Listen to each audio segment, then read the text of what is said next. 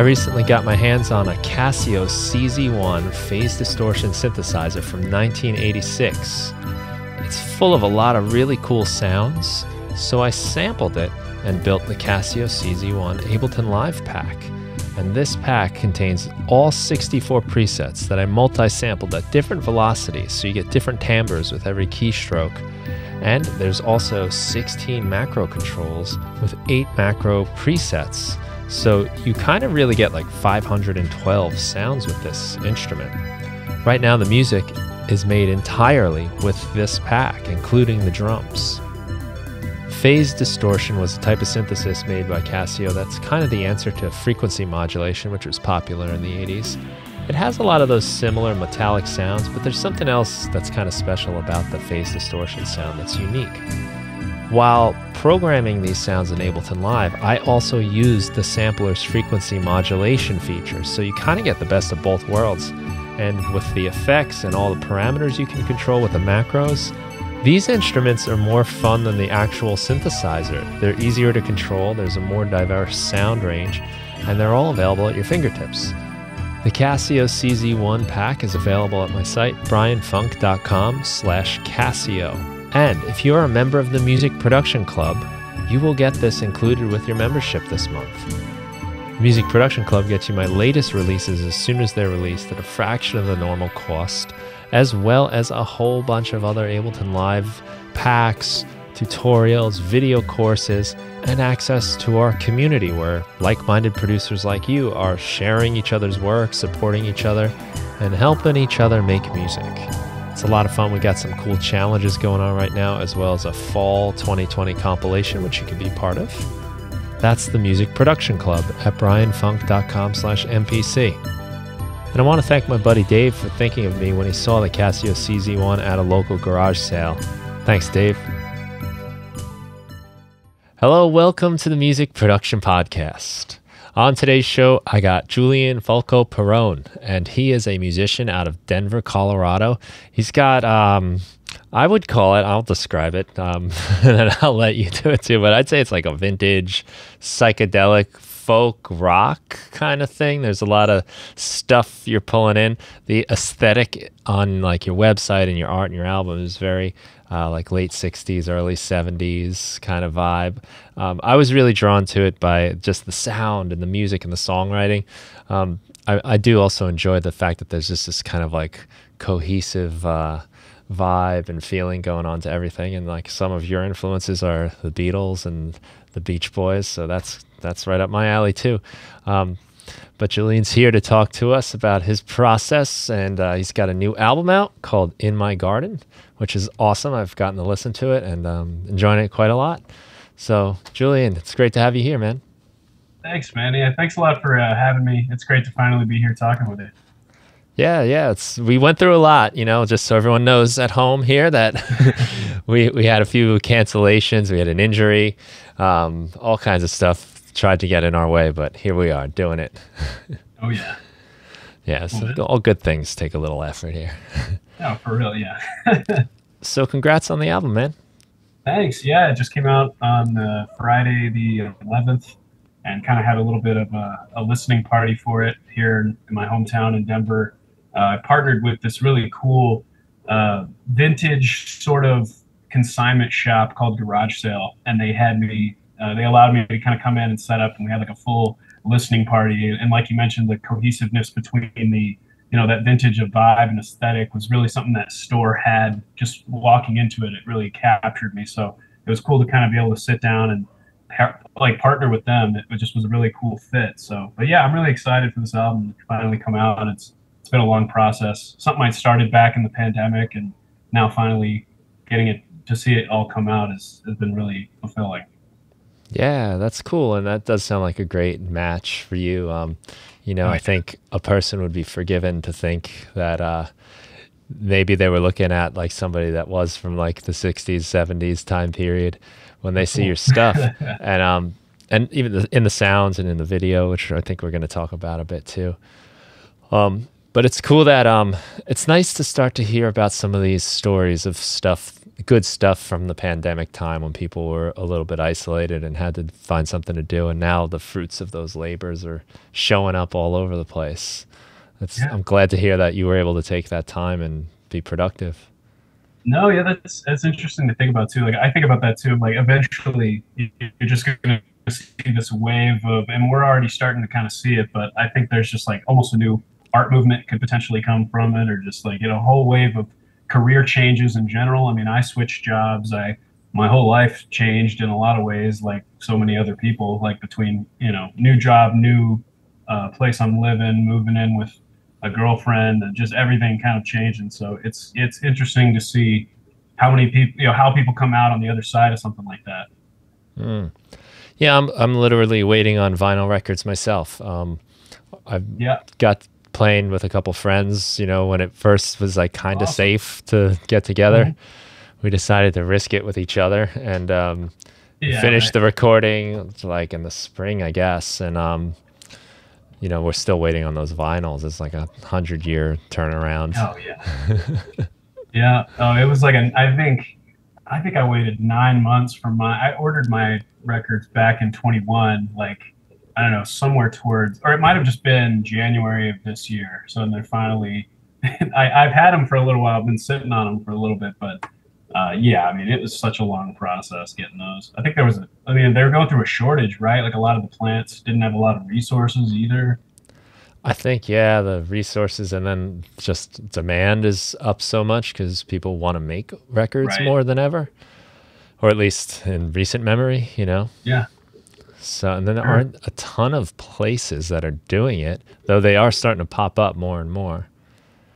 It's I guess a combination of factors. For me, we got our test pressings back, and it's the first time I've ever heard any of my music on a vinyl, and that was cool.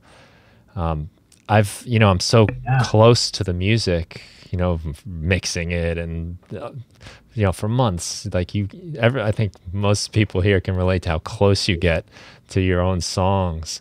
But it's so funny how when you put it on that medium, it's the same file, but it goes to a new level. It's really pretty cool. There's a depth or something that happens.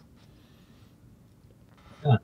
No, it's very true. I remember getting like my test pressings too, and hearing it back, like the little, like you said, you get so close with the record that any sort of little change, you're like almost like afraid for a second. You're like, what happened? Oh no, that might just be the medium kind of taking its toll, and like that's kind of what you want. And trying to, just imagine recording on that medium too. Like I've experimented a little bit with that, but not ever a full release. So like that's just the next level. And it's a whole nother thing to dive into, but it's fun putting it onto physical formats like that and just seeing the ways it takes over, because it's going to dominate in a way, and kind of, you have to play to it rather than it working around you. Right. And it is nice to have those, an actual thing, so like music is so intangible these days with streaming. It's really convenient. It's nice how I consume almost all of my music, but when you get the thing, it's fun. It brings it to life a little bit. Oh yeah, no, it really does. I mean, that's how I was too with this release. My first album, I kind of went with vinyl specifically, or exclusively rather, and this one I kind of tried something with vinyl, and I made my own cassettes, just to kind of have another, been getting kind of more into the cassette vibe a little bit, and playing with, it's a more, I guess, attainable format of tape that for me right now with what I'm able to play with. And it's just something I hadn't really experimented a lot with, is like kind of making my own and recording to tape a little bit, and then kind of, burning the tapes. But even for this album, for In My Garden, I kind of made all the artwork. Like I said, I put the music onto the tape and kind of printed everything and assembled all of the cassettes. So it's just, that was a process I didn't realize how much work I got myself into. I mean, it was like hours and hours. I mean, real time also, like putting the music on there. It's all real time. So you produced 14 hours. Those cassettes yourself, like by just dubbing them? Exactly. Yeah, oh, cool. I mean, I grew up doing that. In like bands in high school, we'd we'd Yeah. like record onto our 4-track, and then you recorded onto another tape. That was your master. So it lost something there. And then Oh, wow. Yep. you're putting it in like another tape deck to get to a copy. I mean, by the time it gets to there, it's 2 generations now. But like you said, real time, you just got to sit there and wait for it. Yeah. No, And, it's a lot of fun though. yeah, I mean, we were thrilled to do it. We were like, awesome. Yeah. Let's sit around and make tapes. Like we got together, and that's what we did when we hung out. Just waited Yeah. for it to end and flipped it over. Did you do you notice any kind of sonic differences between the vinyl and the tape? Anything specific? Is there one you prefer? Interesting. Well, there is one that was unintentional, and it's the deck that I bought is like a little it's techniques. It's a double deck, so it has two independent cassettes that you can record both at the same time. And so I got that one thinking it would have my process, which it did, but for some reason it has a little tape control on it, like a speed, and it was set to 0. And I tried demoing out a couple, like listening back to a few cassettes before I went and made mine. Everything sounded right, except it was sped up a little bit. So I had to kind of adjust the speed on my own. When I made the cassettes, they came back, and all of the cassettes that I made were slightly faster, but I kind of like it. I mean, it's not anything extreme, but it's kind of like its own unique, this is the cassette version. I mean, just a little, and like you said, you get so familiar with your own tracks. It's kind of nice hearing them in just a little bit of a different way. Mm-hmm. So, I mean, that's a huge difference, of course, from the vinyl, but I think it added, just a new feel to it. It's also not as, I think the vinyl itself is more bright, like just the quality of the tape, like the cassettes themselves, they have a lot of low end, like the ones that I particularly made. So, but it's interesting to go back and forth and then listen to the digital one as well, because it's all the same source. So it's just crazy to hear how those mediums really do change, and you got to listen to them. I'm not sure how noticeable they would be to anyone else, but it's when you're familiar with your own stuff, you really pick up on all that. Yeah, you get so close that you can pick up those minute little details. But yeah, I wonder the same thing. Like, will anyone really notice? And we all just kind of decided, like, we're doing this for us. Like, let's not fool anybody here. Like, there's no one waiting for this album to come out. So yeah, it's a lot of fun though. Yeah. That there are some like famous cases too of the tape being sped up, on purpose, like during the mastering of I know Caroline No at the end of Pet Sounds by the Beach Boys was Brian Wilson's dad, I guess, told him he sounded too old, so they sped it up to make him sound a little younger. And I hadn't heard that particular story, but I know a lot of instances like you're talking about where they would speed stuff up, slow stuff down to kind of like, the Beatles would do that a lot famously, like to kind of on When I'm 64, I'm pretty sure they sped up Paul a little bit so he could kind of hear himself in a little different way. And I read or heard somewhere that they did that too, just because they were like, well, I was tired of hearing it so many times that I just wanted to hear it in a new pitch. And it's like, that sounds like a better song, It's just that's funny. Kind of funny. So I've done a lot of stuff like that too to play around with. There's a track on my first record called Dreamland. The album's called Dreamland. The song is called Swamp Stomp, and I recorded the song about 2 or 3 semitones faster and slowed the whole thing down to what you get on the album is the slowed version, and then I put the vocals on top of that. But the instrumentation was all initially recorded at a much faster rate. So that was kind of me messing with that mindset that they did. Yeah. Well, they just did a re-release of Revolver by the Beatles, and they've got Rain, like I guess one of the singles that wasn't on the record. They had so much material, they would just make singles and put out separate albums.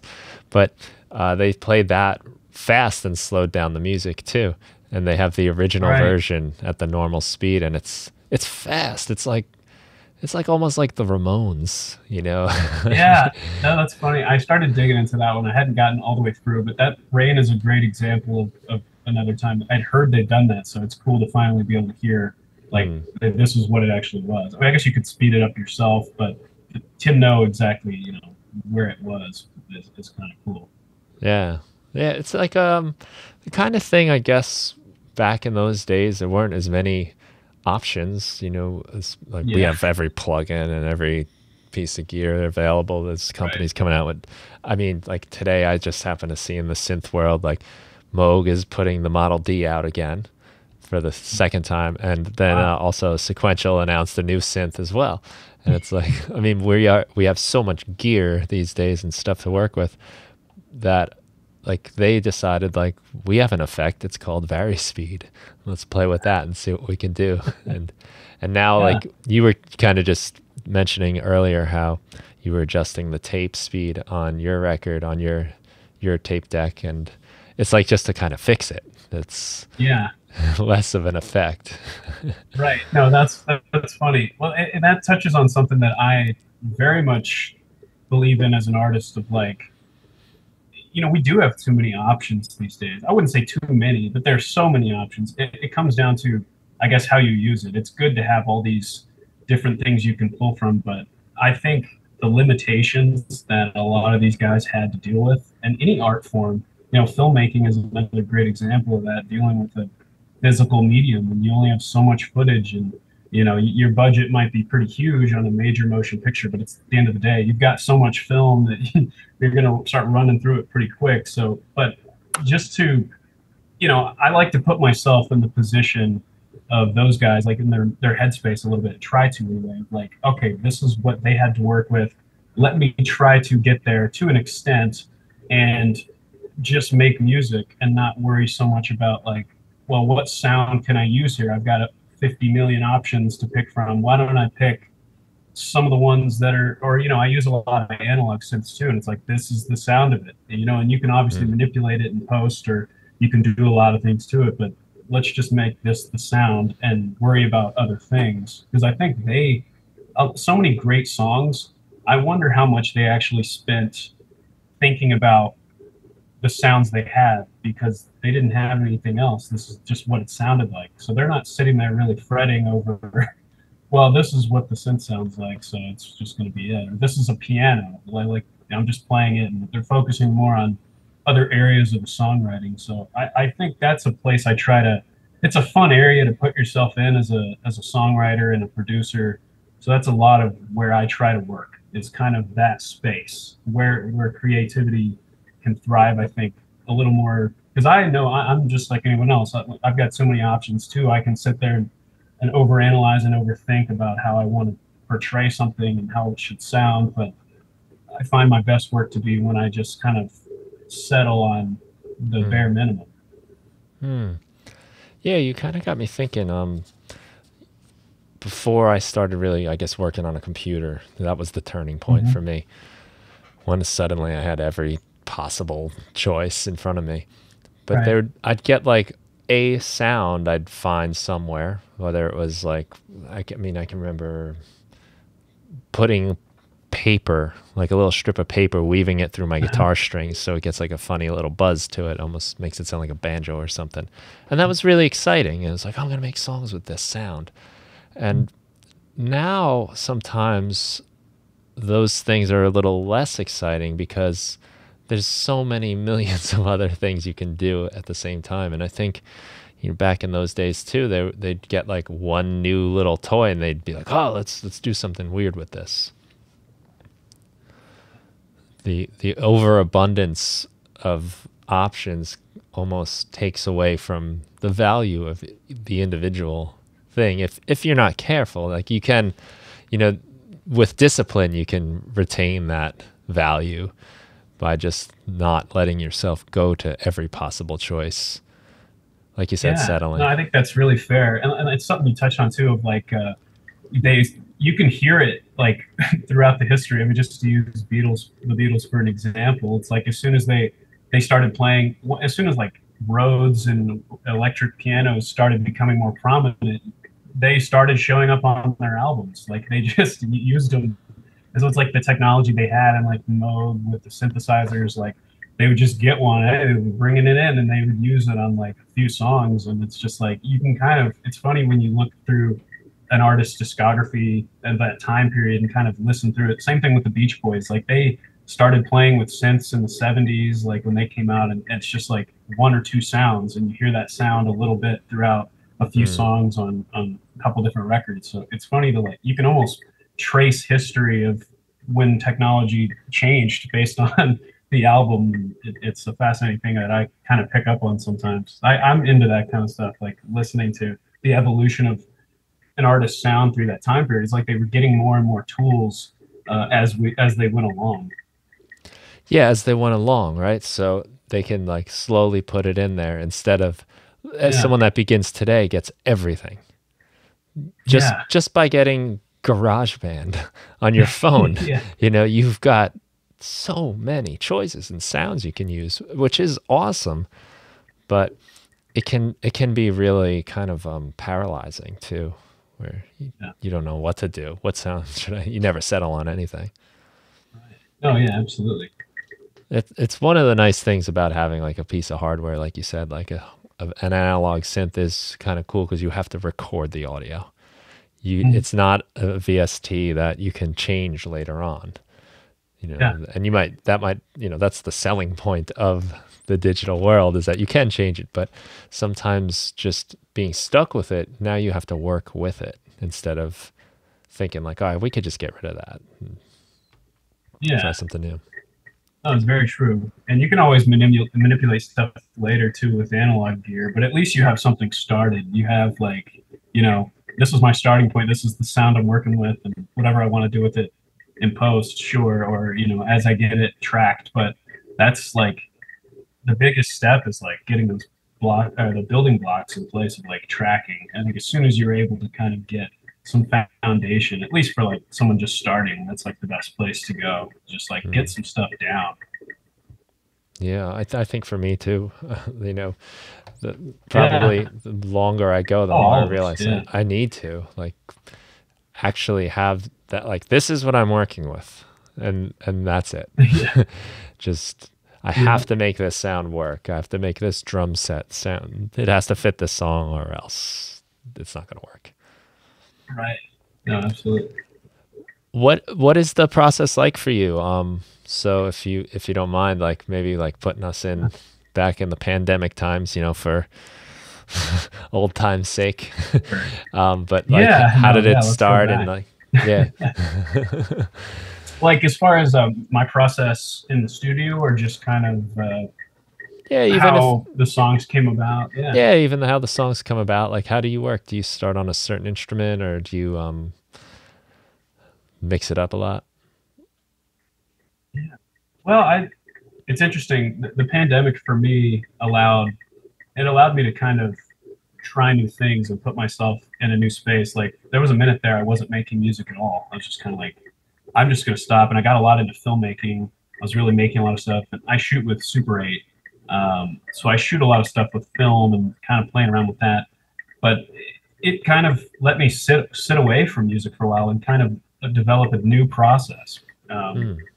And I kind of, I mean, we started the whole In My Garden album. The name comes from, we started becoming like plant parents, and, you know, adopting like all these plants into our house. And we had like 30 plants throughout our house.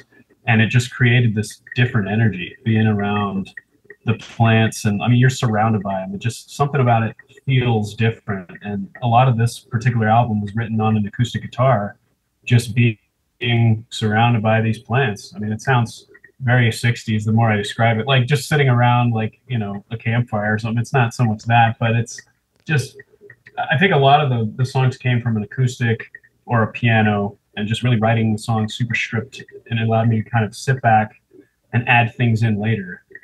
So I wrote a lot of the songs that they ended up being more folk sounding because they are on an acoustic guitar, whereas other stuff I've made in the past, it just like, the instrument I start on almost dictates the genre that I'm going to go in. And it's kind of a weird thing, I guess. But this one, kind of, I started a lot with acoustic. And once I have that down, I mean, every song is kind of a different process. It's hard to kind of pinpoint what my exact process is. But I would say a lot of it is writing on one instrument. I don't try to think about what I'm going to be doing on any other instrument until I have this kind of demoed out and tracked out. And a lot of times there were some songs on the record that I made with a piano, and the piano ended up not even being featured on it at all in the end. It's just kind of where I started the song, and it ended up being built into something completely different. So that kind of process changes song to song and album to album. I find that I really like using a Mellotron too. A Mellotron is kind of part of my sound that I like to incorporate. I recently picked one up during the pandemic as well.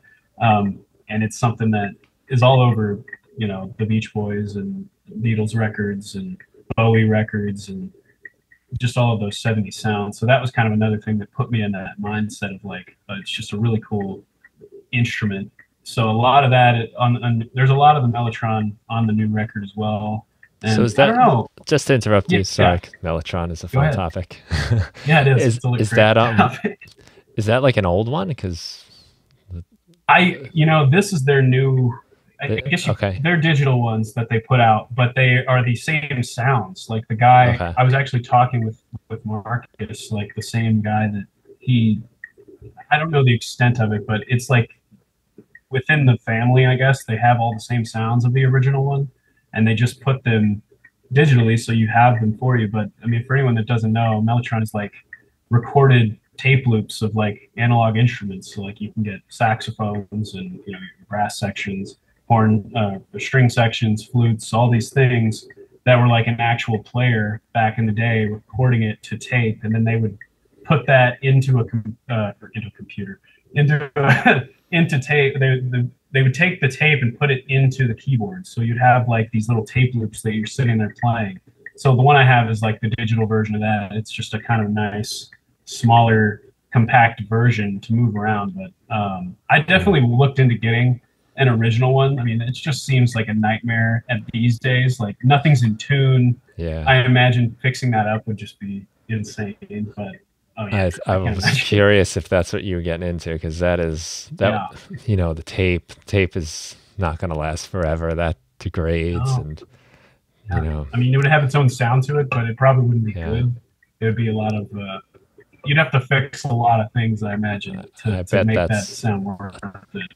Yeah, a ton of work, a ton of maintenance. I mean, sometimes even just any old gear is, but that in particular seems like it's, I mean, I've never had one or played one in real life, but I can only imagine that must be a real serious upkeep. Oh, yeah. But yeah, it makes sense that would be part of your sound.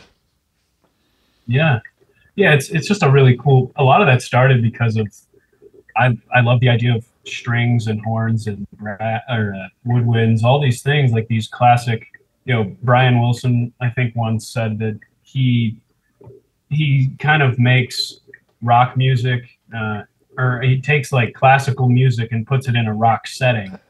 And I really admire that approach. And that's kind of something that really resonates with me. Like I like to incorporate these older instruments, but I don't play any of them. So, physically. So, but I'm able to kind of write the parts out and kind of, write the music for it.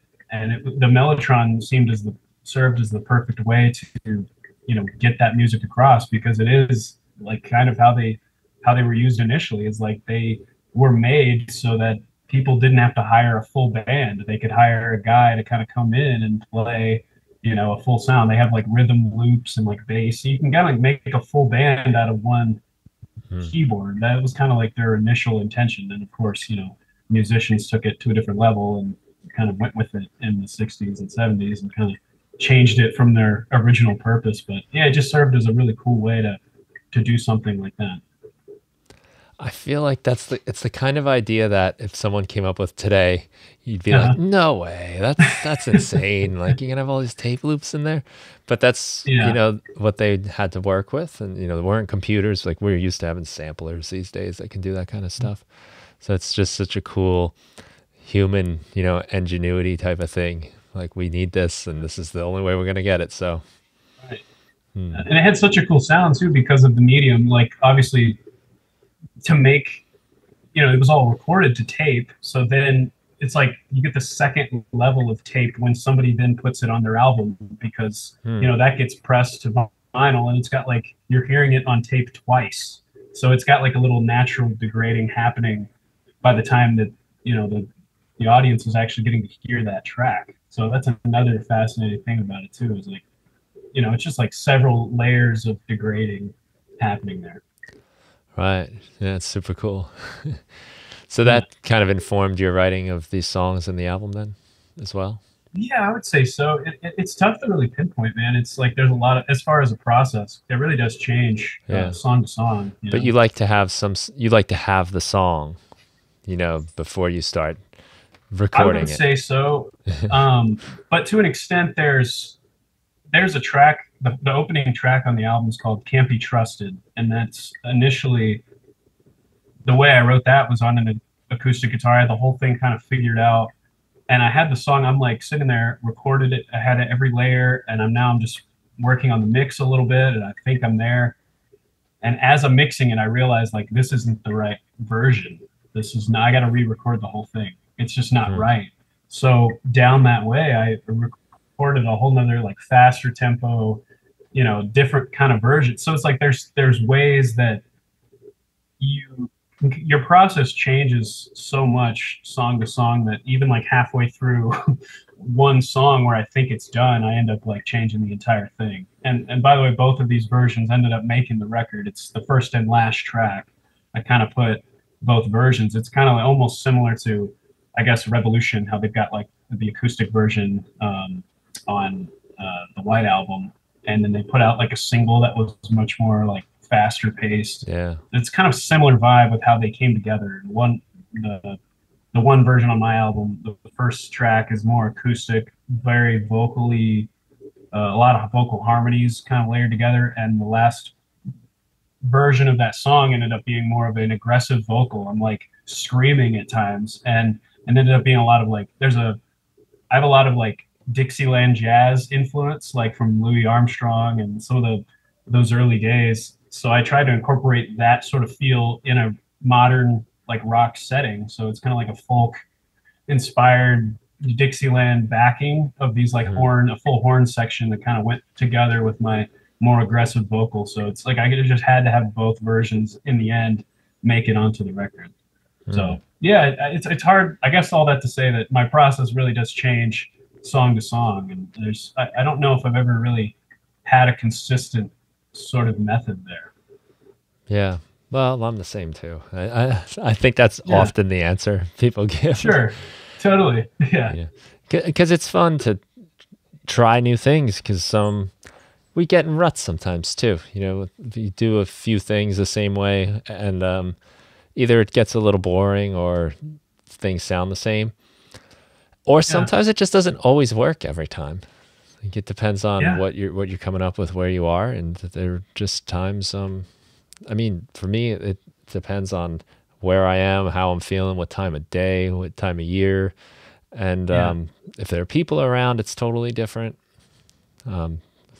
So you just that's fair. There's so many variables and factors that go into it too. Like there's times where I feel motivated and I'll sit down and make some of the worst sounding music I've ever come up with. And then there's times where I'm like, there's initially no motivation, but I sit down, kind of telling myself, well, maybe it'll come, the inspiration will be there. Just kind of sit down and play around with it. And starting from a place of blank emptiness, there's no desire to make anything right now. I sometimes in those moments create my best work. It's just like sitting down and not forcing yourself to do it, but it's an interesting headspace to play with too, is when you're not inspired, because you can kind of start playing around with things and you think about them in different ways, because you're not excited about everything at once. You're just like, you really hone in on the things that, okay, well, you know what? I'm not very inspired, but this one thing I did kind of gave me a spark. Let's explore that. Whereas if you're like so excited and everything is, I'm going to make the best song ever, everything is too exciting. So you can't really hone in and pinpoint what gives you that motivation, if that makes sense at all. Yeah, I never thought about it that way, like being over inspired almost, where Right. yes, everything's great. And Yeah. then It's too good. Yeah. we do, Gets to the end. Yeah. we fight Go the ahead. inner critic so hard, but if the inner critic doesn't show up, then it's a disaster. Right. Yeah, exactly. Yeah, I think that's really true though, and it's cool to hear you say that. That sometimes you just have to start, and you need like the action, and then maybe if you're lucky, the inspiration comes. Yeah. But I never really thought about it as sort of a good way to um, be a little more like discerning in your ideas, to be a little less accepting, because sometimes, yeah, you can be a little too open. Yeah. Oh, absolutely. Yeah, I mean, those like I was saying, it just I feel like when you're too in the moment, there's so many options, of course, and it just everything feels too right. There's you're not kind of stopping yourself from getting too excited there. Like you kind of have to like there's no barrier. Like you're just kind of putting everything at the wall, which I guess that's a good thing too. There's nothing wrong with that by any means, but there's times where I'll definitely try to put myself in a position of recording something even when I'm not really wanting to. And if it doesn't work after a while, I'm definitely not forcing it. I think that's important too. Is like there's a good medium of like it, just put yourself in that position, and if you're still not feeling it, okay, let's back away for a second and maybe come back tomorrow or something like that. But you know, because I don't really think of it as terms of like I have deadlines to meet or anything, but I try to give myself like I want to finish this. Let's go. Like I think in the past there's been times where it's easy to be like, oh, there's nobody. I'm my own boss here. I'm my own. You know, there's nobody stopping this from taking a year. But it's just like I think in such an era that we find ourselves in of 3 seconds is kind of the attention span of a lot of people. You just got to get stuff out there. You don't take so much time to worry about the little details, and it's kind of unfortunate in its own way. But I think it's also a good thing that just like not not so much stressing over the quality of something, just like really just try to finish it, see it through to the end. I mean, there's so much power in seeing a complete product as opposed to like 80 different songs you've started and can't figure out where to go with them. Yeah, there's finishing it's the hardest thing to do. It's the most Yeah. rewarding thing to do as well. And Hmm.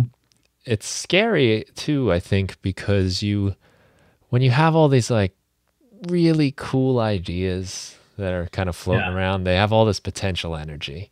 And in your mind and the imagination, they can go in so many cool ways and they can be perfect and they're going to be this thing. But as soon as you start honing it in and working on it, it's just a shadow of that, really. And Yeah. it's an imperfect reality. And here you are with this thing, and now you have to come to terms with it a little bit. That it's not always a disappointment, but it's what I guess I'm saying is it's scary to take it there, because I think we kind of know, what if I can't do with it what I think it can be? Yeah. It's hard to let go of something like that too. It's never really finished ever. It's just kind of it's only ever to the point where you let it go and consider like this is I got to set it down.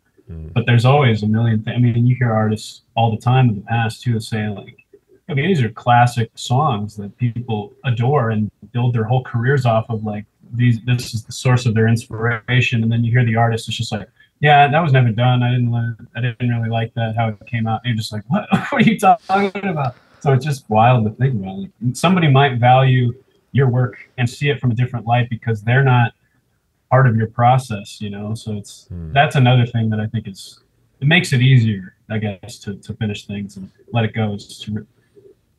The more work you put into something doesn't necessarily make it better either. You know, No. oftentimes you definitely pass a point where you're just ruining it, so you got to let it go.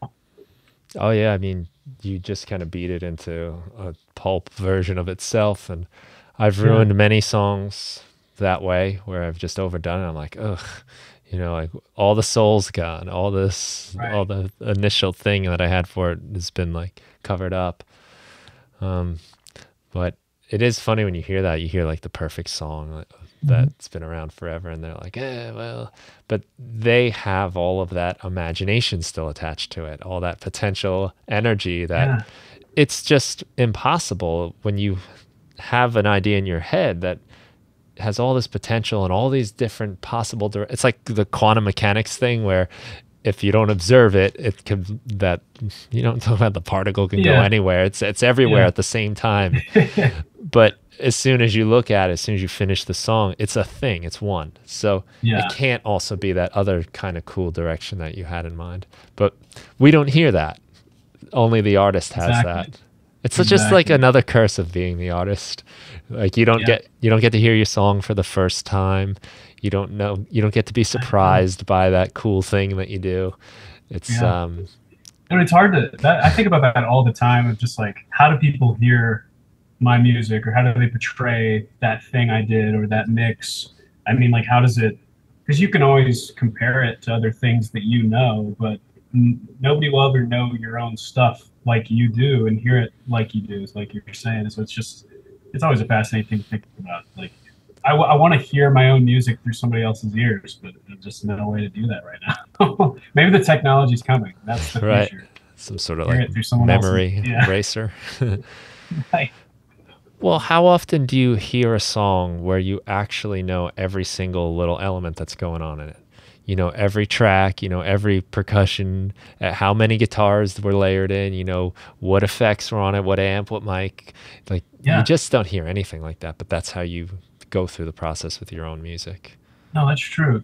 Even tracks that you sit down as a producer and you say, all right, I'm going to dissect this thing. I'm going to, I mean, unless you have the luxury of stems, and which is often the case, I guess. I never really look at other people's stems, though. I guess I know some people that have done that, but I like to just hear the finished thing as like an artist and what they, dissect what I can hear from their track, because in the end, that's all that somebody's going to hear of my track is the final product. So what is it that I'm hearing that's working? And even when you're sitting there and trying to analyze and pull apart every little thing in somebody else's track, you still don't know everything that's going on there. You're still probably missing the half of it.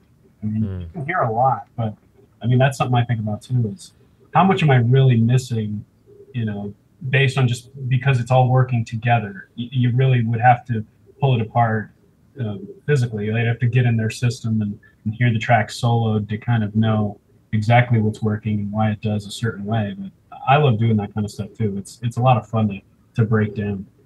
mm.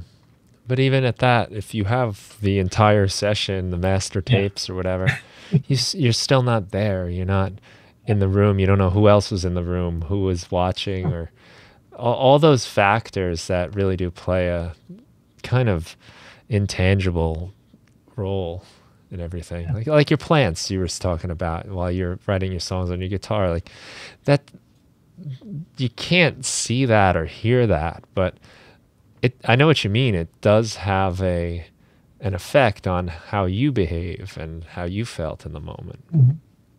Yeah, I had no really desire to make a more folk rock inspired album either until I started making it. That was the interesting Hmm. thing, and something that I'm figuring out about myself as an artist is that I mean I think every artist writes where they're interested in at the time, with the current moment. They're very moment to moment, but more so, I find myself bouncing around to an extent of like, I mean, my first record was very psychedelic and much more let me use the studio as an instrument. I want to kind of record. I mean, I was throwing vocals through guitar pedals and pianos through guitar pedals, all kinds of things, messing around with vocals through Leslie's. I mean, all kinds of weird sounds. And then this record was like, I had every anticipation of making something else like that. And just being around this plant, the pandemic, the whole vibe of the pandemic, I guess, was just like isolation. This is what you Hmm. have. So that's kind of where the record came from too. Like, this is what we have. Let's use an acoustic guitar. This is a tangible thing. It's a very simple thing. let's use it in tandem with the inspiration that these plants are giving me, and just kind of see where it goes. And that's kind of where it took me. As a more, I describe it. It's hard to explain, and maybe you're better at describing what you heard from the album and what it sounded like to you.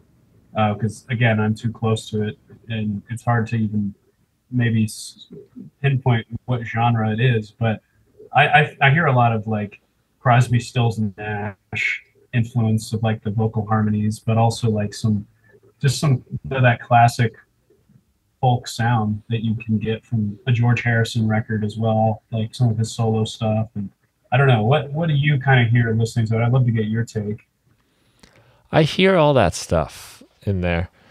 Okay. I also hear kind of like almost like a jam band element.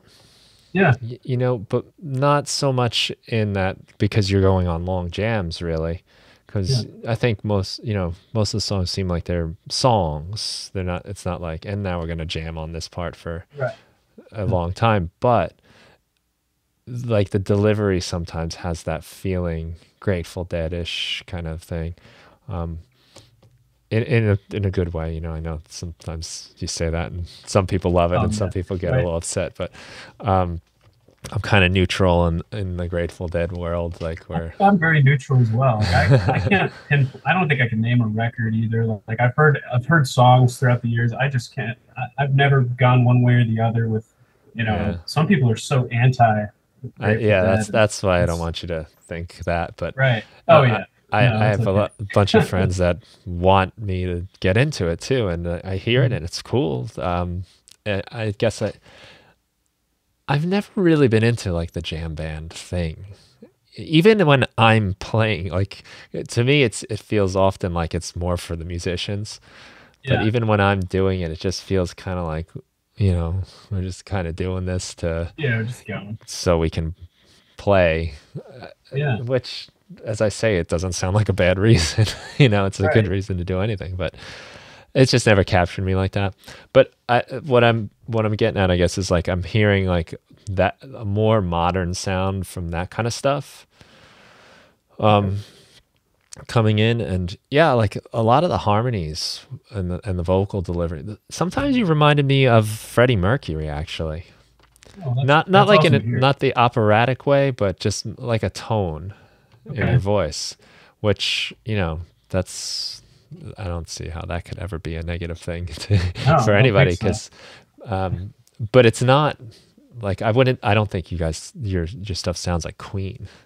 No, that's interesting. I think they're obviously a huge influence of mine, but I wouldn't say I make music that sounds like Queen either. But they've always, they're one of my favorite bands. Freddie is a guy that I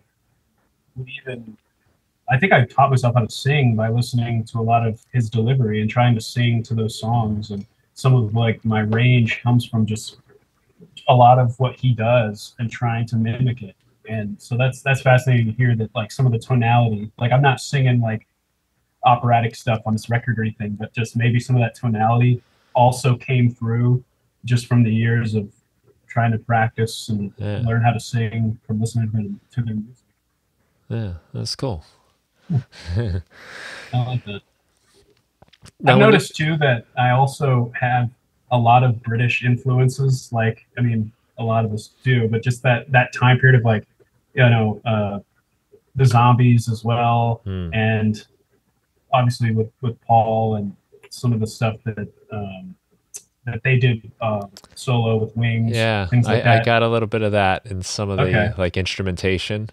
Yeah. Like it kind of reminded me of a little Band on the Run, like a lot of the horns and stuff. And it's funny, I noticed that what I was getting at with that is that I noticed that because of the British influence, a lot of that, I sometimes will say certain syllables a little more like British. I don't know, like I sing things a certain way, and then I'll listen to more American artists and like I'll be singing along with their song and realize, oh, that's not how they sang that. It's just like little things I pick up on as a vocalist. Like you sing different syllables differently sometimes. It's just a weird thing that I picked up on. So the sound, I'm not British, folks. I'm American, very American.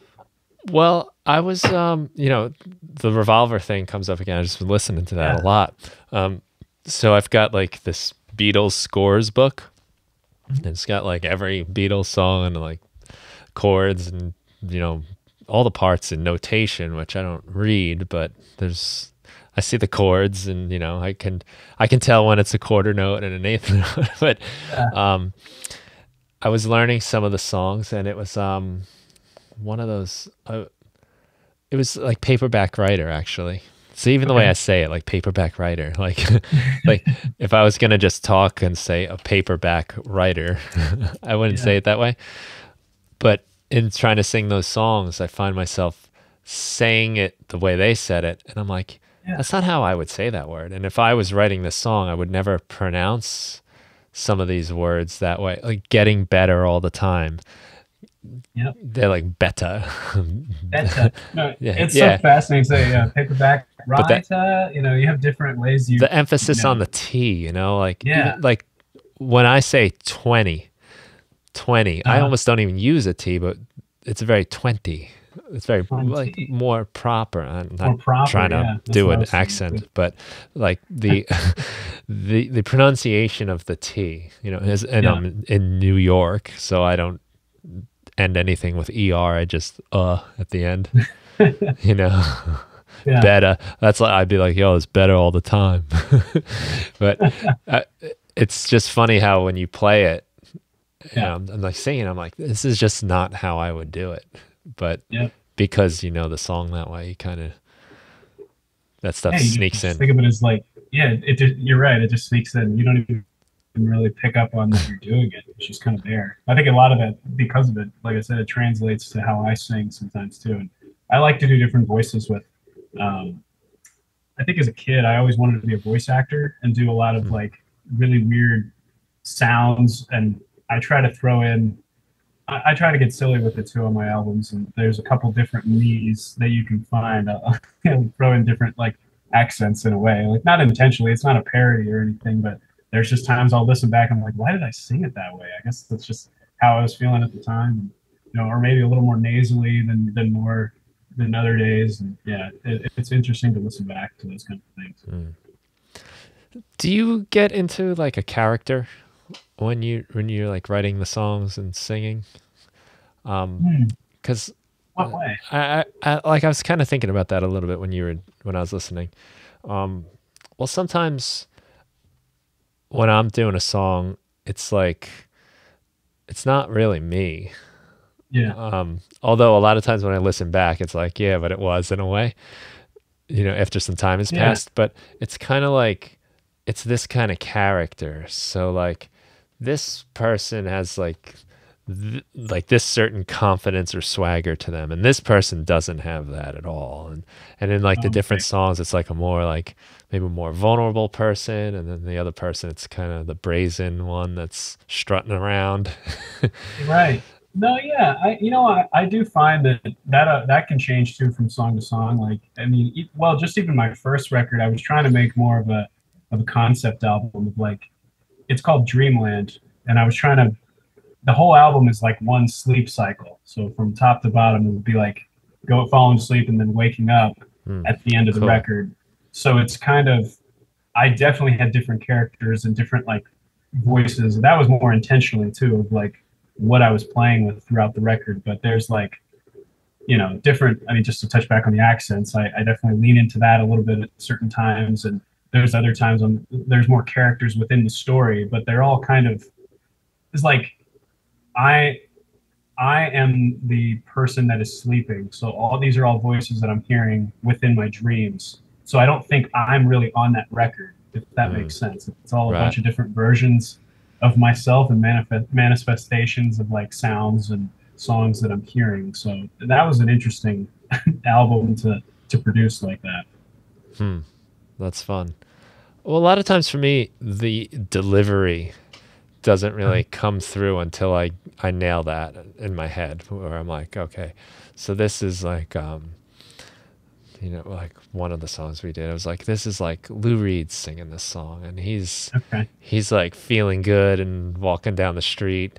He's a little pissed, you know, like that kind of stuff. When I get that in my head, then I understand like how to pronounce the words better and how to hold the notes or not to hold the notes or to get softer at certain points.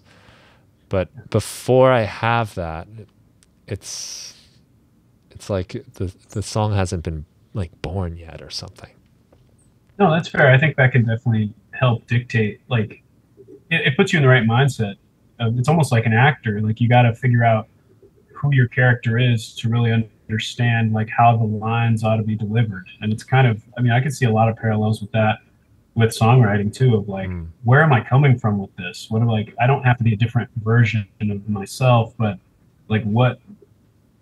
How should this be portrayed? I mean, there's a million different ways to play the same song, and that's the fun part, I think, too, is not stopping and kind of being happy with the first delivery, because I think you go through several iterations before you can find some really cool things and a lot of magic. And I find that I'll be listening to some things sometimes and just realize like, how many iterations did they go through to get to this? Like, there's no way this was where they started. I mean, that is just insane. And you listen back and you can find other like box sets or something where they show this is take one or whatever, and then you see like, oh, the version that we all know is take 47 or something like that. So they went through all these different experimentations of like, let's do it faster, let's do it more angry, let's do it more stripped down, let's, you know, all those things can contribute to how you get to that final process too. So I think all that's super important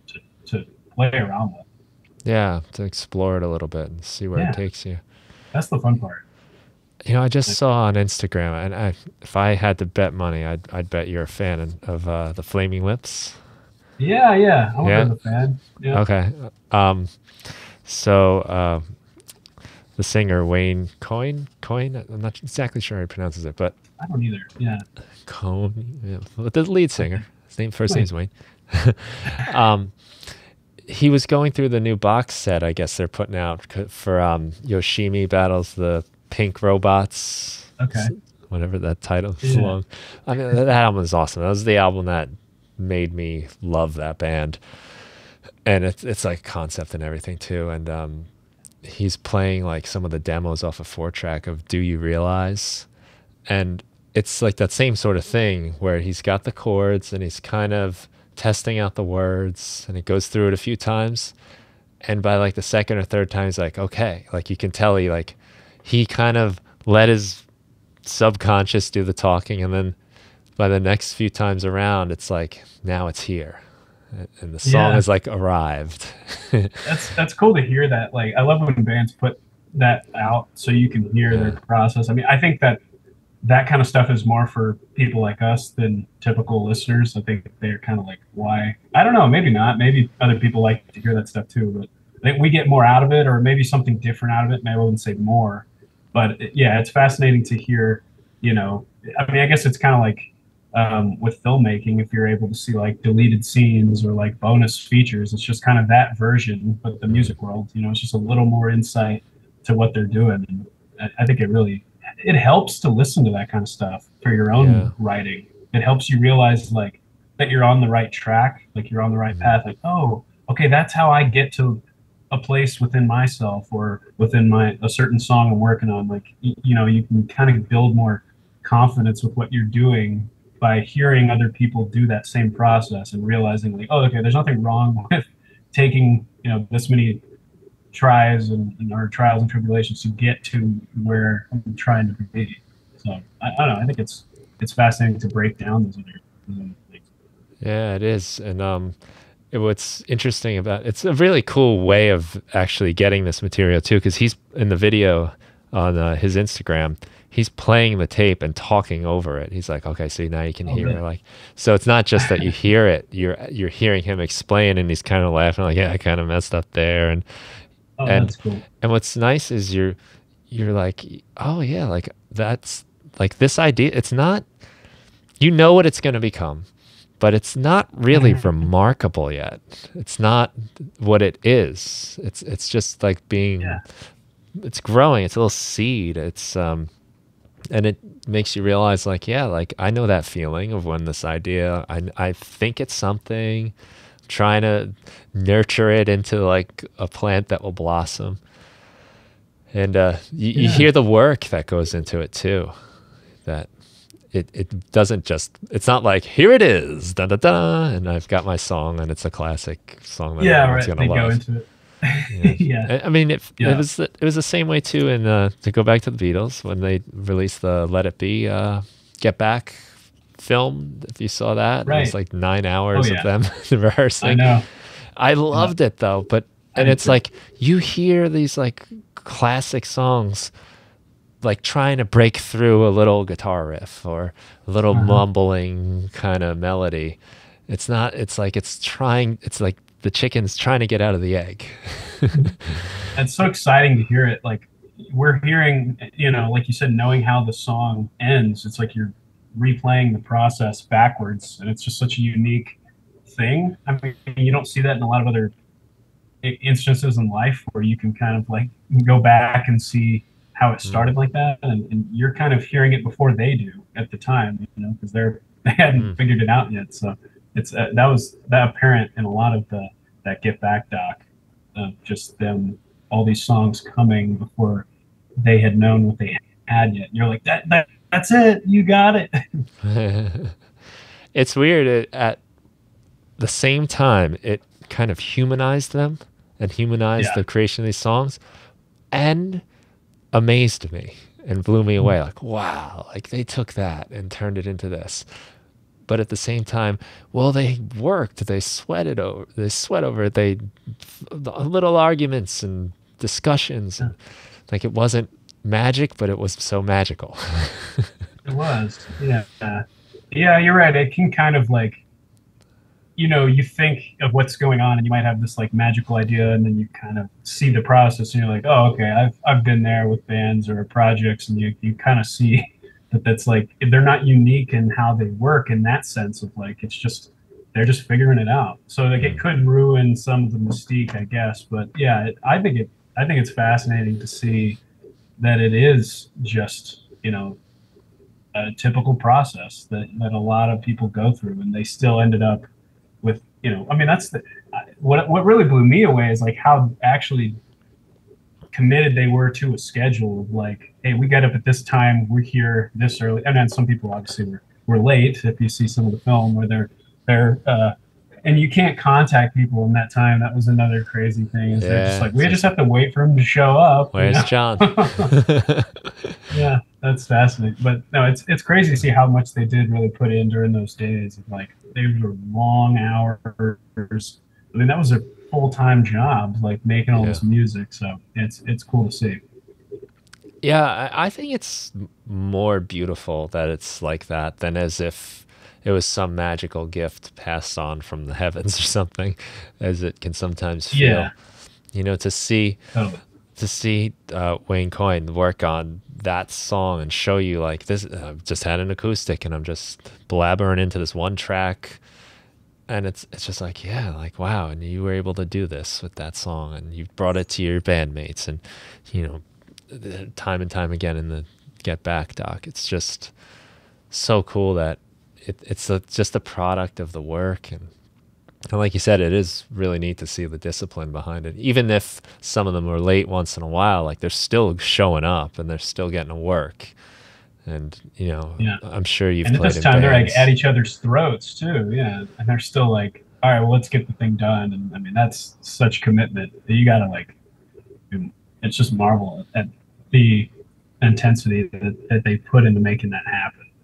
It ended up being like the end, but still, it was a cool process to see it unfold. Yeah, you see them at their throats, but you also see them like they really do care for each other, and it's nice. Yeah, that was always said to be like, you can see the Beatles break up in that movie, I guess the original one. But I took away like they're friends. These are guys that like really do love each other, and even of course like that crazy ride's gonna cause some issues. It does with everybody. I mean, life just does that with people. You don't even have to be the Beatles, and friends go in different directions and all of that. I want to ask you, before we kind of keep going on all this other stuff, but it's really pretty interesting and cool that you are using Super 8 film on your videos, and it again, this just lends to this whole like aesthetic that you've really done a nice job of having this nice consistent feeling to all your work.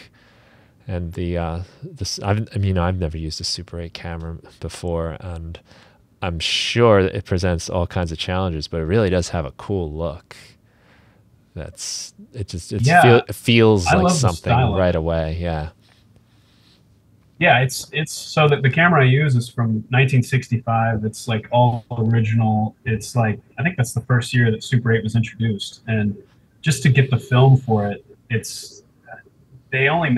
Kodak makes like 3 or 4 different types of Super 8 film, but it's like $50 for a roll, which is about 3 to 4 minutes of footage.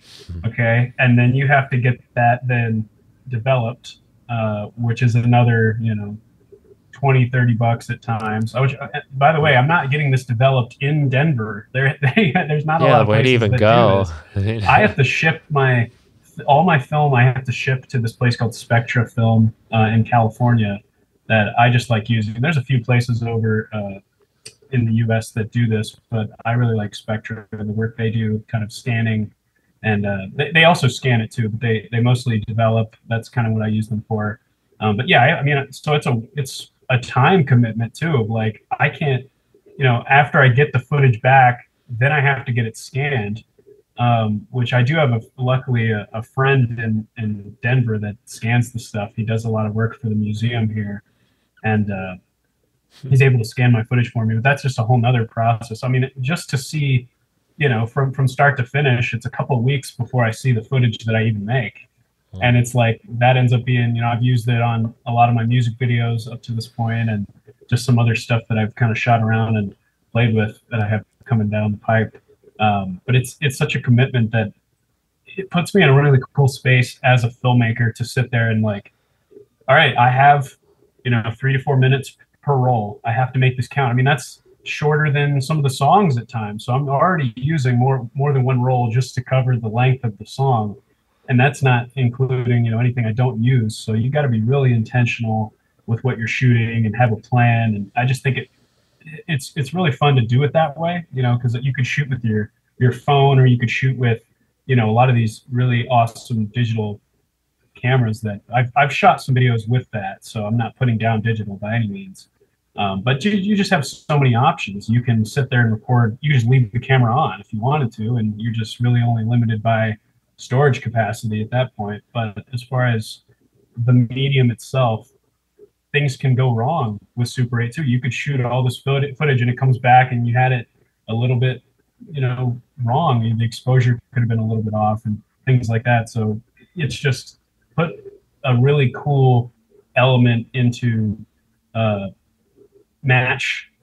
It's basically the visual component to match what I do in the studio. And it just works hand in hand to kind of capture that sort of spirit of that early days, 60s, 70s sort of filmmaker and musician like headspace, that this is the limitation they had. And again, I like to really play around with that and put myself in that spot. So it's been a fun thing to play with, having the Super 8 involved. Just a lot of work at times, for sure. Oh man, I bet. I mean, when I do any kind of video work, most of it gets thrown out, like you cut most of it. Yeah. It's just, I mean, you have to, otherwise you just have like all this extra stuff. But the disadvantage of that is exactly what you said, that you can just kind of try a whole bunch of things, not even really have much of an idea, and throw things together. And then since you have such a, collection of material, you can make something out of it. But I guess it's a lot like recording to tape too. You can't just start winging it on a 4-track or an 8-track tape recorder. You have to have a plan. You have to know how many tracks you're going to use for this and that, and save space for vocals later or whatever you're going to do. There's more of an intentionality to it. Yeah.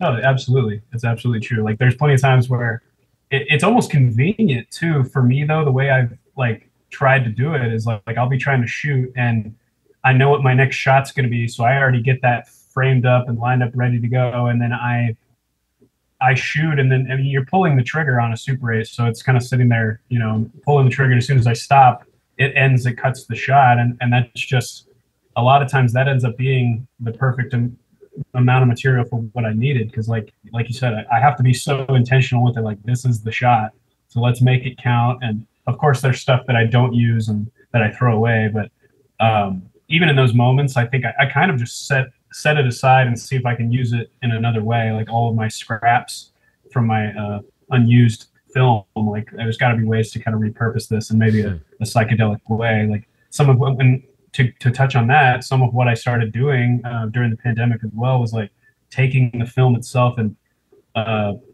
experimenting with painting it and burning it, bleaching it, and you're doing all these different forms of like physical manipulation to the film and then re-scanning it, and you get a lot of different results than what you originally had. So it's like I can even repurpose a lot of the, you know, I guess outtakes and things like that, things that I don't use, I can kind of, you know, use them in different ways. So I started making, there's another music video that I have called Lost at Sea. And that is where I'm using the painted film technique, where the whole video is made by painting film and then rescanning it. So everything you're seeing is a physical medium. There's no digital art happening there. It's just kind of a fun thing I wanted to play with. And even got myself a splicer to try to like cut the tape and or cut the film and edit it together myself. And I did that a little bit on my first video. And then it was kind of like, all right, I'm gonna do the rest of this digitally. It's kind of a nightmare to splice together and do those things. But I just wanted to experiment with what was it like, and kind of, I think you gain such a respect for the people that did this, even, you know, albeit that's their only option. They have to do it that way, but it's just they have to really want to do it to make this art, because it was not the easiest thing to make. So it's just, it makes you really look at some of their work differently, I think.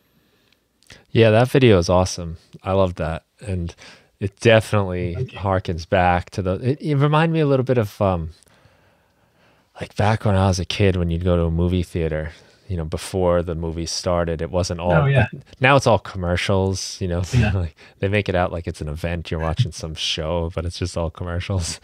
But it used to just be music, and I don't know if it's almost like lava lamp looking things that would go, like bubbles that would go on the screen. I don't know how they did it, but it was something they were manipulating. It was physical, and it was just a cool thing to walk into when you go into the theater. I don't know if you know anything about that, but I don't actually know about that. But I mean, I'm sure it is. Like you said, it's some sort of physical media. I love even when they did title cards back in the day, a lot of times it was like somebody wrote out all that stuff, and then they're just shooting the picture of the words, and like that's the title card. I mean, it's just like, it's a different time. It's just so fascinating, some of the elements of that. Yeah, the video looks great though, the way the art moves, and like you see the paint strokes, you really see them on the film, and it's like it's living, you know, it's like alive. Yeah, that's fun to play with. Yeah, it's and I want to try doing more of that too. There's another one coming out actually at the end of this year, or it might actually come out at the start of next year, but it's in tandem with this album, and it goes with one of the tracks called Hanging On Through the Winter. And what I did was I took leaves in various stages of their life cycle and attached them to the film in order. So as you watch it, you can see the leaves start to decay. And that's going to be kind of like the essence of the next music video that I'm putting out. So very excited to release that. And again, that's another like physical way to really see, but I'm really happy with how that came out. But yeah, it was a nightmare attaching all these, like physically making this was not easy. So, I mean, it took hours upon hours to attach the leaves to the film and things like that. But the end result you get is just something that I couldn't recreate digitally or anything like that. It's just such a cool thing. It just looks so real. It feels real watching back. And that's the kind of thing that inspired me to do that. Is some of these older films, I've been really inspired by some experimental filmmakers from the 60s. There's one called Stan Brockage. He did a lot of stuff where he had this film called Mothlight, where he would take like dirt and moth wings and particles and just like things, living organisms, and attach them to the film, and the actual like fluttering of the projector would make it sound like moth wings flying. So you like, I mean, that's just like a thing I don't think people are doing anymore. Like those kind of things. It's just like I wanted to kind of put myself in that space and play around with those mediums. Hmm. I mean, this must be so time consuming. I mean, we're going as we start talking about this, from you dubbing the cassettes yourself to Yeah. putting the art together to stick in the cassettes, and then dealing with the limitations of the camera and the film.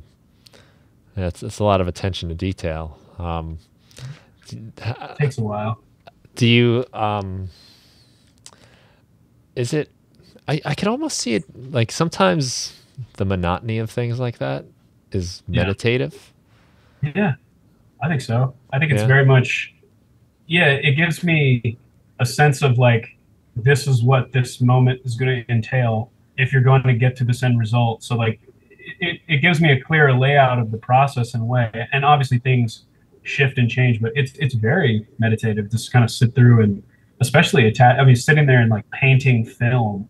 I mean, that's just relaxing in itself. I know a lot of people get a lot of enjoyment from painting and just putting art down to canvas. So this is kind of like my version of that. I get frustrated when I'm painting on canvas or anything like that. I'm not a painter by any means, but at least painting on film and experimenting with that is like, it doesn't have to look good what I'm actually painting, because a lot of times it translates in a really cool way, in an unexpected way. When it's kind of scanned, you see, I mean, you're painting a tiny frame that's like this size, and then that becomes the whole image of the screen once it's projected. So you see little blemishes, you see like dirt is up on the screen. I mean, probably skin from my hand. I mean, there's probably all kinds of particles and just weird thing going on, and that's just becomes a part of the final thing. So yeah, it's a fun meditative process, I would say. You really hone in on what you're doing, and I don't know, you really zone out.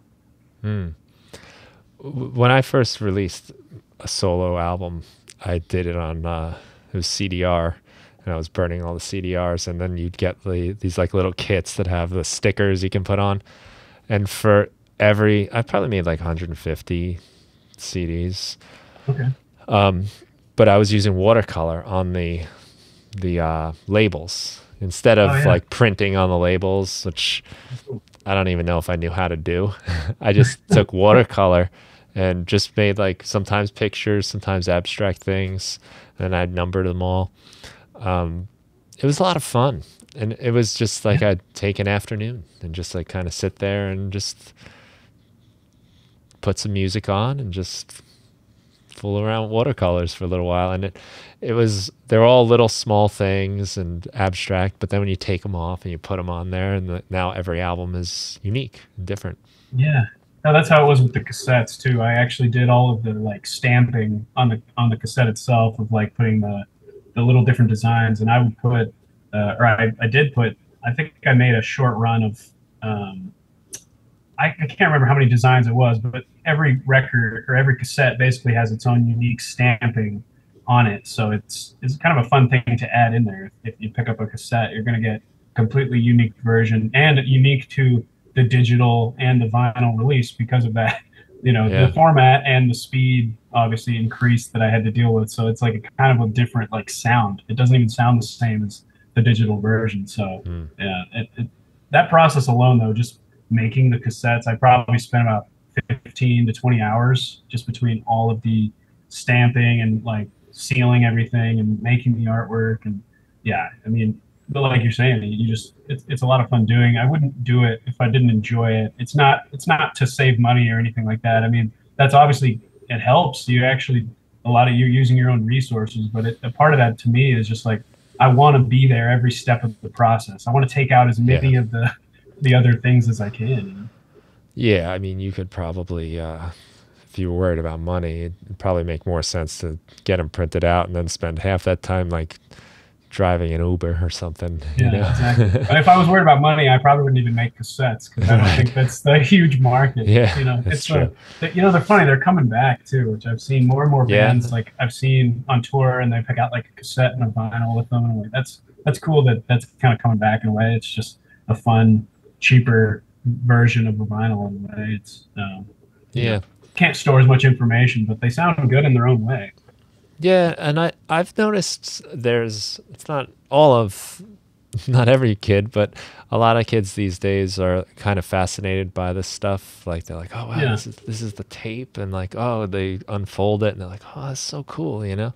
yeah, And in my class at school, I have high school students, and at one point in the year, I'll bring in like a record player and some albums, and okay. just like they do like a project, they're putting together like their portfolio, and they got to come up with a design. So I bring in albums and play records for them, and they're like, "What?" I'm like, "It sounds on this thing." Like you turn Yeah, off the speaker and you let them hear it, and that it's coming out of the needle. yeah. That's wild. You know, it's That's such a cool thing. yeah. I do. My buddy does this video game expo here on Long Island, and Okay. like retro video games, and it's my job to Yeah. like DJ it, basically play music. So he's got just all these old video game soundtracks that were made onto vinyl records, and it's a fun experience because a lot of times you get like a mom or a dad with their kid, and they come up and they look at it and like, hey, look at that, you know what that is? And so many of the kids are like, it's a CD, and they're like, no. So like they're like Right. learning about these mediums for the Right. first time. It's pretty fun. That's wild. I mean, eventually we're going to get to the generation too that doesn't even know what a CD is because that's, I mean, really coming. That might already be partially like the next generation that we're occurring. I mean, their CDs kind of came and went pretty Yeah. quick too. So Well, Wayne of the Flaming Lips was talking about the release, and it's like 6 or 8 CDs, I think. oh, really, And he's like, CDs, they're getting a little popular again. I think they did go up a little bit in sales in the last year interesting. or two. Okay. One of my friends, actually the same guy, the video game guy, he put a CD player in his house. Okay. Um, because so much music has gotten, like, as much as the technology has improved and we can stream, like the quality of those streams are, Oh yeah. although Apple's doing like, lossless now, but you still need, I guess you can't do it through like your AirPods. Mhm. It's not lossless in that case, I don't think. But that fidelity is like kind of cool to Yeah. hear again. Oh yeah. I mean, when I first heard CDs, I was like, wow, Yeah. it sounds so much better than my tape. That's true. Yeah, I mean, yeah, I guess it's funny the progression of sound like that too. And I mean, it is another physical medium. I mean, I guess eventually that'll be seen as like, a vintage medium, right? You get the CDs. So, I I was mean, looking for a plugin actually that really, would mimic CD skipping. That really, like that kind yeah, of weird digital glitch you get. And yeah, I didn't find anything. But interesting. you got like tape emulation, vinyl emulation, Right. and I was like, That's the next thing. You're gonna have to make some CD emulation, yeah. skipping. I mean, you could sit there and do it with animation or automation. I bet that would probably take you a minute to recreate. But it's like a weird, specific kind of glitch because it's a scratch or a Uh huh. blemish or dirt. Yeah. I'll have to make like an instrument pack that I record all my Yeah. Right. samples to CDs, and CD pack. That's pretty good. that's That's good. funny. So we should probably tell people like where they can get the record, right? I think you have it on Bandcamp, Yeah, right? totally. I'm And all on, the yeah, streamings. everything. Yeah, all the streaming, everything about me is at Julian Fulco Perron. So, Instagrams, your Facebooks, YouTube, TikTok, all that good stuff is at Julian Fulco Perron. Not the easiest name to spell, so sorry guys. You have to do some reading to make sure you get that right. But and my website, julianfulcoperron.com. I've got, yeah, like we were talking about the vinyls, cassettes are all available, all hand shipped. This is a one-man operation, so Cool. you I'll send you a little message. um, I love the videos on Instagram. You do like the old like 80s commercials for like Oh, thanks. featuring the hits, blah blah blah, and Yeah. you had like show the different vinyls, and you like, I think you said like, "What's wrong with my pea yellow?" Yeah. Yeah. What's wrong with? Yeah. I like uh, to have fun with the promo too. It's the just kind promo of is like, great. It's again, it's like got a vibe to it that's consistent with what you're doing, and it makes it fun, and there's that's like good to that hear. nice element like where I guess like you said yourself, it's not parody necessarily, but it shows like a lightheartedness Yeah. to A little more what you're doing. personality to it. Like I think in the beginning it was easy to like. I mean, every band you just want to. It's hard to know how to portray certain things. It's like in my day to day life, I like to make people laugh. I like to have fun with things and be kind of a clown in as far as just joking around. It's like, and I realized like, well, that doesn't come through necessarily with my art, and it should. It's just an Mm, extension of myself. So I think that's part of that, is where that comes from, is just having fun with the infomercials. And there was one I did too that was like, the old radio spots where it would play like a 5 second snippet. It's like the Beach Boys new album coming this. I made one of those mocked up for this album. It's kind of like an old radio spot. right. So just Nice. playing with those old promo of the day and recreating it today. So yeah, but that's great to hear that from your perspective of like, seeing everything together, it all fits. And it's very cohesive, because it's easy to get lost in that as the person doing all these things. So that's good to hear that comes across. It's nice because even though the music, I guess, is the main thing, all the stuff around it really does affect it. I mean, even like the colors, right? Like a lot of like the yellow Mhm. and orange, Yeah, and the lettering is that kind of like old school, you know. yeah, It's like a hippie looking writing. you're right. Um, Yeah, but it like I've always felt this like on albums I love, like they sound like the color scheme of the record, and right. and and it's I'm sure it's 100% just an association I make, but it does sort of give it this feeling. Even for us, when we got our album artwork back, our buddy Darren did it for us, and I mean he does awesome art. Once we saw that, it's like it just Yeah, added something to it. Even for yeah, us, just like, oh, now it sounds like the art, and the art looks yeah. like the music. Do you typically, in your creation, do you kind of do you put the music first and then your art will come after? Is that typically how it works for you or I've anything? done it both ways.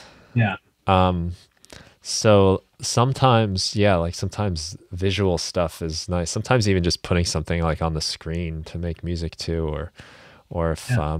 I have like an idea for like what the album's gonna be, getting that together helps. Okay. Like um, I do like that, to have sort of this like vision of it. And I think even when we were doing our album, we kind of knew we were going to ask him to do the work, and we know the style he does. So Okay. it It puts kind you in of, that mind space. Yeah. yeah, I don't know if it changes the music, but it helps. Like so much about when I'm making a song is like, I remember like asking like my sister this, like when I was first trying to make a song, I was like, does this sound like a song?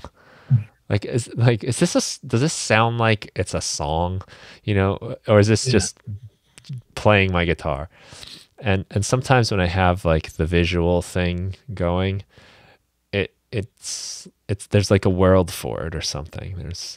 It exists. Yeah. I don't know how to like exactly explain what I meant when I would say, does this sound like a song? Almost like a buddy of mine actually in high school, we made a bunch of, we were like trying to be annoying really, but like we were allowed to play music in our art class in high school. So we were trying to make songs that were like really ridiculous, but people wouldn't know that it was us. And Okay. they Yeah. knew right away because we'd be laughing hysterically in the class. But it was like, we would ask ourselves, does this sound like a song? Like, could this be like a song that somebody made? But Yeah. it is obviously because we made it. But there's some sort of like legitimacy, I guess. that happens when you start to see the picture, you start to see what it is. Well, the reason I asked is because this was the first album I think that I've done, or the first, like, with any project where all the artwork was kind of wrapped up before I really knew where I was going musically. It's just kind of, this was what I was inspired by at the time. Is like, I've got the backdrop behind me for the Yeah, album cover. I didn't realize, I recognized that from the Tiny Desk concert on your site. Yeah. Yeah. But I didn't realize that it was in the art until, because I don't see like the letters so well. Right. Yeah. It's You're hard in to the kind of way a see little the bit. little JFP, but it's like Yeah. an old school, like, theater type banner. I wanted to make it look like a set, like a physical set Yeah. that we Yeah, were it on. does. Yeah. Yeah. Well, great. And That's that's kind cool. of, yeah, that kind of came in 2020. We took those photos like August of 2020, like the middle of the pandemic. And then now the album's obviously just coming out, like, on the 11th it did. So it's funny to look back and realize, like, oh yeah, I took all that really before I knew what I was making. Like, it just Hmm. kind of, that was the vibe I was going for, and then the music kind of followed suit. Whereas at other times you make the music based on how you're feeling, and the art comes after to kind of fit and encompass what the music is. But this was more of just like a reverse of that, but it still worked just fine. And I wouldn't say it was better or worse or anything, but it just, I was curious to your approach on that, or if you'd experienced something like that too. So it's not a kind of realization I had recently. Well, the times that I've done it, I've kind of felt like it came easier. Mhm. Like it, the ideas either fit or didn't. Yeah. And I don't know how much of this is real or just like in my head, but Right. it it gives you kind of like a target or something to aim at. And then other times when the times I've made art afterwards, it honestly usually got less attention. It was more like, Yeah. I need a cover for this. Right. Yeah, exactly. No, You that's know? fair. That's fair. It's like the visual component really adds a lot. So like, as you're making the music, you kind Mm, of have this visual in your head already. Of like, well, does it fit with this? Like, mm. if not, it might go somewhere else. But I think there is some truth to that for sure. Yeah, I don't know that I ever really thought about that so much as a tool, like almost like a songwriting tool to Yeah. have the visual there. Yeah, if anything, it'd be just kind of like for a vibe. Like if I put something Yeah. on the screen or something, sometimes even just like Totally. cartoons or movie or something, Right. painting maybe, but it's more just for the vibe of me making the music at that time, not so much for the vibe of the music, if that Okay. makes sense. Yeah, I think so. So I'll have to try that again, because I think it did help the times I Yeah. had it. And I could see how this would work for you too. You kind of got this thing, and now let's make the songs for this cover almost. Right. Yeah. I think maybe I had like kind of started, but I hadn't really figured out where it was going musically or anything Yeah. like that. So, but then, yeah, as soon as you put it to film, and that's another thing too, to keep it with that analog sort of aesthetic, is we take all our photos with 35 millimeter cameras. So it's all film photos.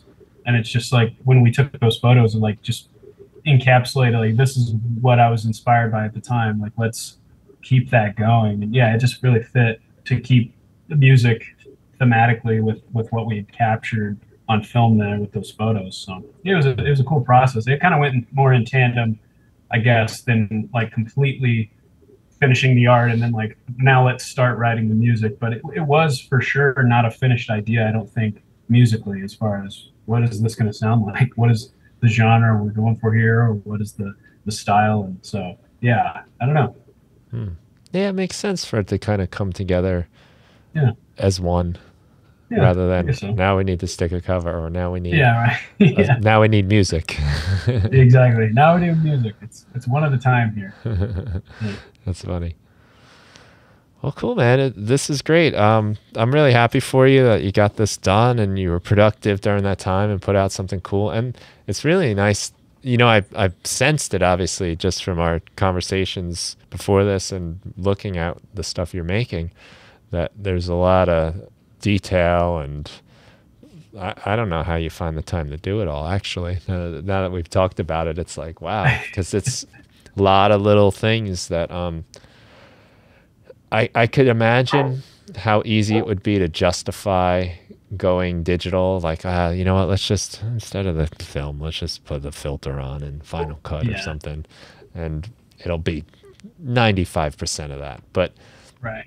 When you go that extra 5% on every little step, the whole thing really benefits a lot, and that's pretty evident with what you're doing.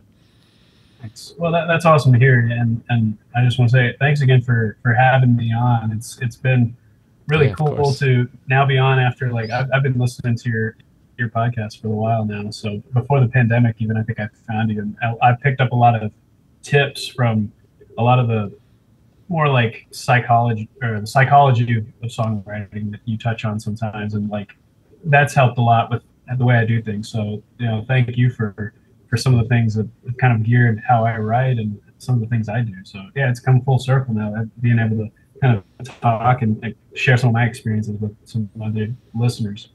Yeah, well, that's awesome, because I feel inspired talking to you. Nice positive feedback loop there. There we go. Well, you'll have to come on my podcast when I make one, and we'll come closer. Oh yeah, no. That'd be great. That'd be great to catch up with you again and talk. So cool. So we will tell people. I'll spell it out. It's JULIAN FULCOPERRON, and is there a .com for that? Right? That was there's a .com for that. Yeah. So that, you know, that's like the hub, I guess. And it's streaming. It's on Apple. It's on Spotify and YouTube video. It's definitely worth checking out the YouTube videos, obviously, after all we spoke about with the film stuff. But yeah, check out Julian's work. So thank you, and thank you for listening to the show. Take care.